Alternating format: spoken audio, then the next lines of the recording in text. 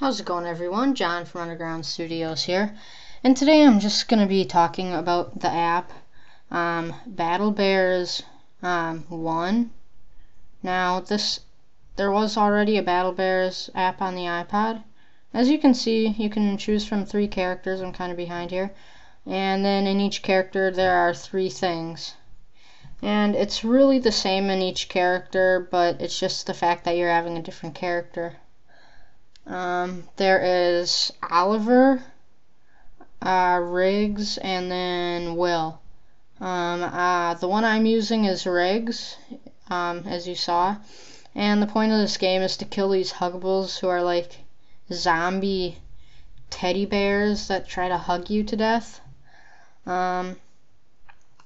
This game involves a lot of shooting, some minor swearing, so I wouldn't recommend this for little kids, but ages like 10 and up,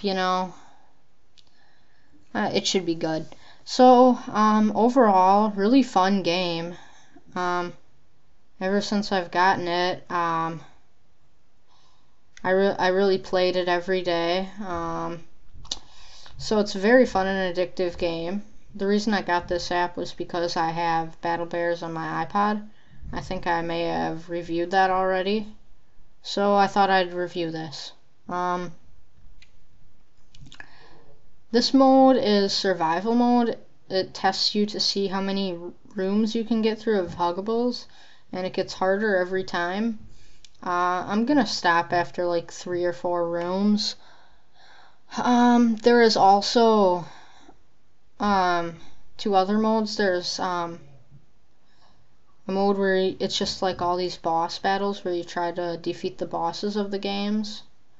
Right now I don't have the graphics of this game set the highest. It can get better, higher quality than this. But I have it set so it reacts the fastest. So yeah. The other mode is sort of like a story mode. Their spaceship is invaded by Huggables, and you try to get out without being hugged to death, and you go through like 3 or 4 different floors and try to get to the end. I did beat it on every character, I think, so that required a little playtime.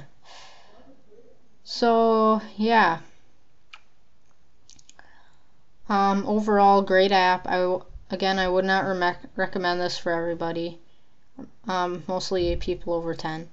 So yeah, this has been all for this video.